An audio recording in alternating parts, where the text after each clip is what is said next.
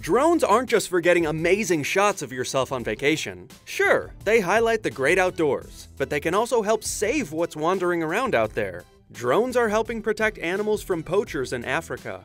A video shot completely by the unmanned aircraft was created by LA-based charity Over and Above Africa to show how drones can protect endangered animals. It starts all cutesy with gorgeous shots of the animals on the move, until poachers start to move in.